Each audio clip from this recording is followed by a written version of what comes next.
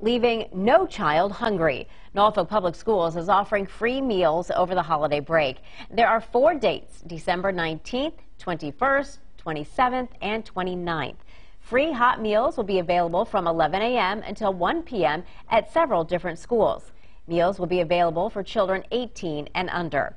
Due to changes at the federal level, this program will be different than it was last year. The child must be present to get a meal, only 1 per child, and it must be eaten on site. The child's name and school they attend will also be required, or just the age if the child is not enrolled in school. Participants can only go to 1 site per day.